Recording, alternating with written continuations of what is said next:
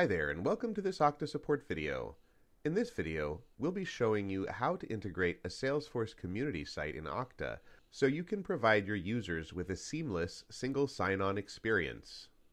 To get started, go to your Okta admin dashboard and navigate to Applications.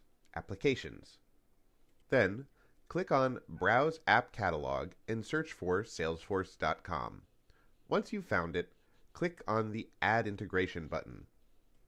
Next, we'll configure the general settings of the integration.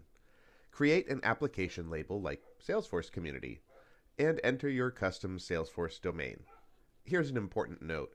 When integrating a Salesforce Community in Okta, a new Salesforce.com integration is required, even if a Salesforce.com integration already exists.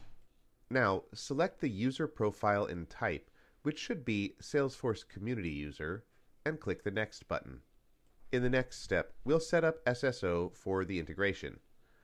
Select SAML 2.0 and then click View Setup Instructions to follow the instructions for configuring SSO for your Salesforce Community site. Make sure you enter the Community login URL here, not the Salesforce login URL from Step 9 in the View Setup Instructions. Once you've completed the SSO configuration, it's time to enable provisioning. Follow the instructions at the help.okta.com document shown here.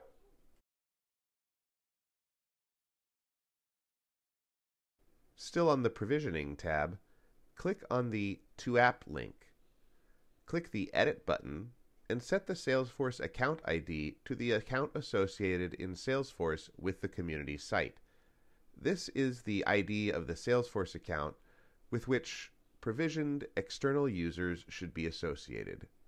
In this example, we're using a fake Salesforce account ID for demonstration purposes.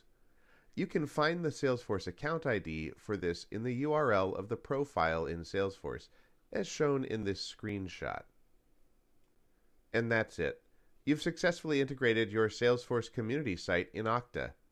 Don't forget to check out Okta's support playlist often for more helpful videos. Thanks for watching.